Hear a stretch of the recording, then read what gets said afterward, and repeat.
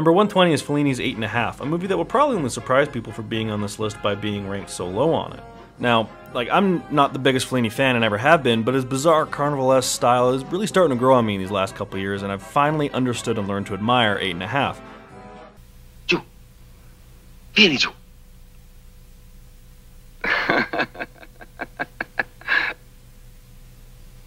Giù definitivamente.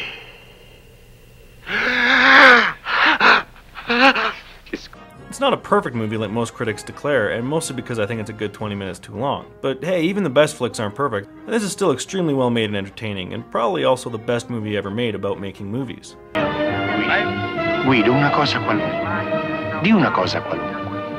Fallo per me. Vi garantisco un film d'arte. Cosa vuole rivelarsi con questo film? E dopo di che cosa vivrà? Lei è pro o contro il divorzio? Mi dica da amico. Marcello Mastroianni stars as a director stuck making a movie he doesn't want to much make anymore and is completely stumped as how to fix it. His crew, wife, and mistresses float around him constantly pestering, but the movie really comes alive in the dream and fantasy sequences, like the opening flying scene and the justly famous moment where Marcello fantasizes about running a bordello with every woman he's ever lusted over. It's a weird, funny, often insightful flick, especially for filmmakers. E dorme subito. Non dormo, penso. Guido, non mandarci di sopra quando diventiamo vecchie. Basta! Faccia! Presto, è scoppiata la